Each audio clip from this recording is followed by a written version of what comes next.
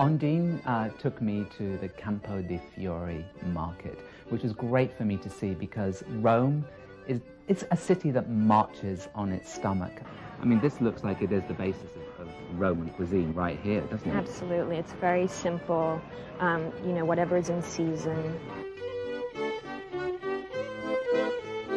This place feels really Roman to me. I mean, it reminds me of something out of De Sica's The Bicycle Thief. Well, that was filmed at one of the most famous markets in Rome, Porto Portese, but that's an antiques market. This is the most famous Campo di Fiori for flowers and fruits and vegetables. Marketplaces are another part of Rome that are sort of everyday things, and yet as a visitor, you go there and you feel just like this is such a spectacle, even though it's something that for most Romans they do every single day. Look at these. Oh, it looks amazing. Buongiorno. Buongiorno signore. Che c'è di stagione? Dell'Italia sarebbero I paragonini del bosco. These are like wild strawberries. They are tiny, aren't they? They're tiny but so sweet. Grazie. Prego. Oh, wow. Amazing. Really incredible. It almost tastes like fake strawberry flavoring.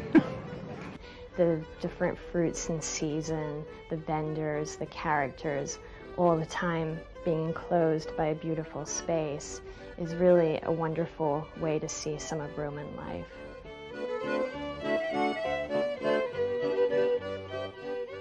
I took Mark to San Pietrino because it exemplifies the kind of Roman cooking that I like so much. It's very simple. It's influenced by Jewish cuisine, and we met with the owner, Oscar, and his grandmother, Paola, who are the owners of this restaurant in the Jewish quarter of the city. I thought we were just going to sit down and have a little bit of lunch, but oh no. They wanted us to go shopping for our lunch. They took us to one of the local shops and showed us the typical Italian meat. Sì, Marco, allora dobbiamo comprare un po' di guanciale e del prosciutto. Okay. And what is that? I know, I say that I want to buy ham and pork jowl.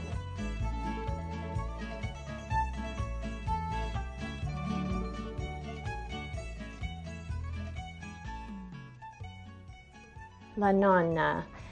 This is the woman of the family. She is the one who is most respected.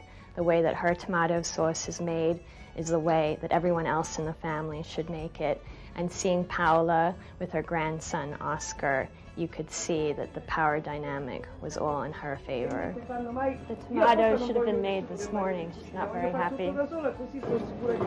She likes the pecorino grattato all'ultimo minuto, the last time.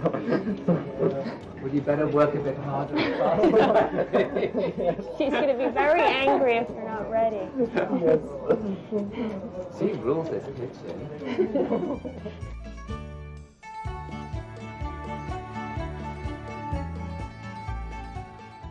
They prepared this dish that's veal and prosciutto that's called salta in bocca. Salta in bocca. That means to jump into your mouth. That's how good it is. It jumps into your What a mouth. great name. It's an exquisite dish, and it's a very simple dish. It's really good quality veal that she, Paola, wrapped around the ham and then put in the pan with oil and butter and quite a few sage leaves. It only takes 10 minutes to cook, Wow. and then it jumps into your mouth. Already. Well, I'll just wait. It is possible.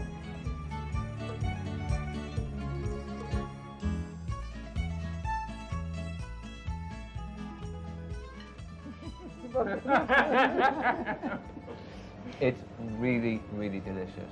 They prepared pasta alla amatriciana, which is pig jowl, tomatoes, a little bit of onion. Non ci divaghiamo.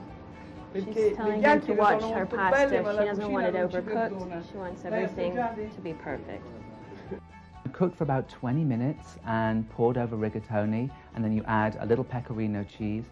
It was superb.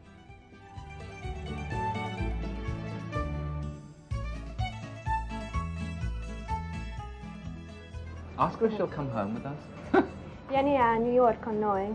No, con voi no, ma ci verrò. Sono stata tante volte a New York. Tante volte. She's not coming home with us. She'll Ho come visit. cucinato tante volte da Don Ime.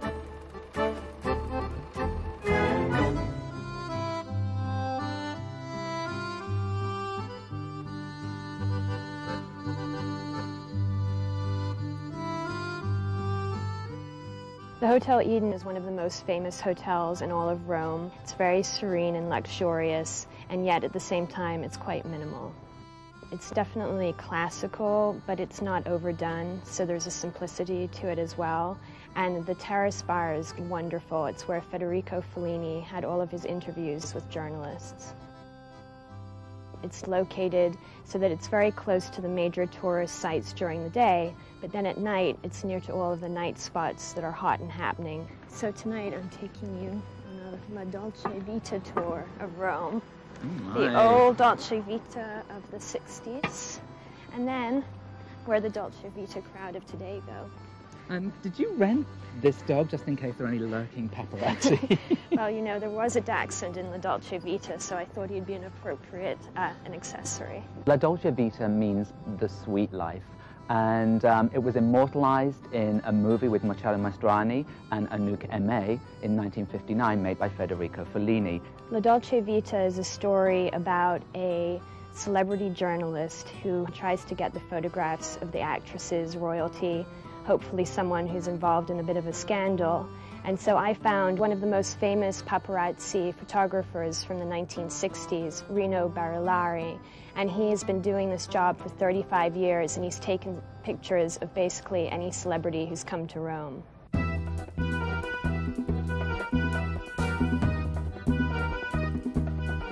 Normale. Lauren, he's taken pictures of Grace before. Kelly non problem, sono Grace tutti Kelly's not a personaggi problem. non poveri in via condotti, però non di giorno ma di notte, quando non They c'è would come to nessuno, Rome, but only go out at night, not during the così day. nessuno gli dà fastidio per strada. That way, nobody would bother them on the street. Except for you. Piazza Navona is probably one of the most spectacular piazzas in Rome. And when we arrived, it was throbbing, it was full of life, full of vitality. There were sketch artists, there were painters, there were cafes, there were people. Everybody, after dinner, starts their evening out in Rome at Piazza Navona. È un posto So che... basically, everyone who's anyone comes to Piazza Navona. Piazza Navona. Why do they? Perché? Perché porta fortuna, una piazza Because it brings splendida, you bella. fortune, È it's stato lo splendid, it's stadio beautiful. veneziano. Even though Rino has been taking photographs since the 60s, he's still running around Rome and knows all the more trendy 21st century spots for the beautiful and the famous to go. So he took us to Bar della Pace, and we went in and had some champagne. Oh my God. Ciao ragazzi. Alla Dolce Vita. Alla Dolce Vita. Alla Dolce Vita, ok?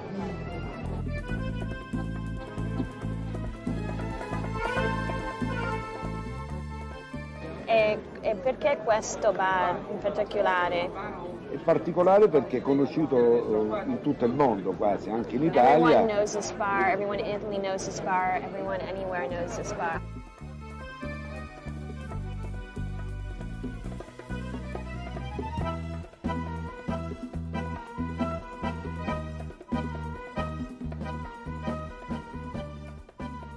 It was really great to go with Rino to Harry's Bar because that's one of the old haunts from kind of the original Dolce Vita from the 60s. Just by coincidence, Rino was actually having an exhibit at Harry's Bar, so we were able to see some of the snaps that he's taken over the years. We were talking a lot about the life of a paparazzo, and I noticed a couple of pictures of Rino in very tricky situations. Now Oh, this, che è Invece, successo qui qui? è successo questo. Questa signora, This is questa an sono io actress. molto... lei Wow. si è sposata She was married, and so she's out with this younger man, e lei arrabbiata and gelata he in was faccia. trying to take their Classic. picture, so an ice cream in the face. okay, where are we going now? Il Trevi Fountain. Well, of course, the Trevi Dai, Fountain. dai, I knew su, that. Dai. Forza, andiamo. Come on.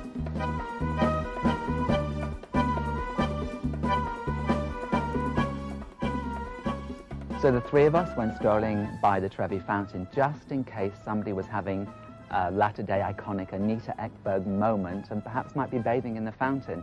Well, they weren't, but we did make our 3 wishes with our 3 coins in the fountain. Everybody who comes to Rome Vieni a questa fontana per buttare 3 monetine. to take 3 coins, Uno è per l'amore, 1 for love, uno per la felicità 1 for happiness, e un altro per tornare a Roma. and 1 for coming back to Rome. I'll buy into that.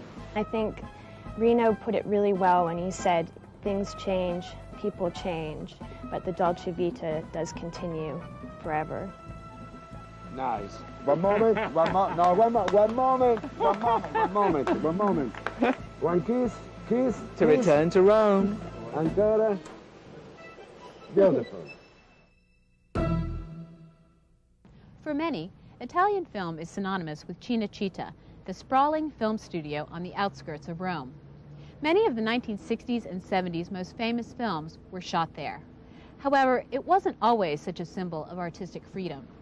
In the 1940s, when it opened, it was dedicated by none other than Benito Mussolini. For Conde Nast Traveler, I'm Dana Dickey. For more information, please contact our website at www.cntraveler.com. To order home videos or DVDs of this or other programs in the Conde Nast Traveler Insider's Guide series, visit our website at www.cntraveler.com or call 1-866-98-GUIDE.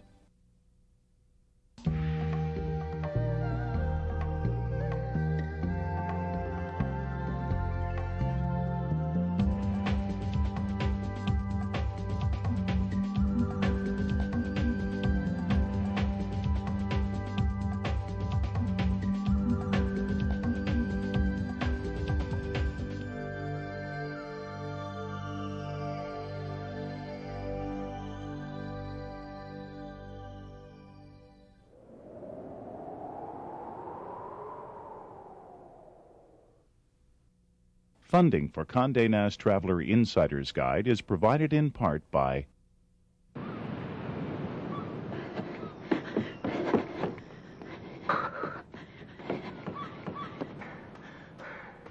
What keeps you going? Achieve. New Balance.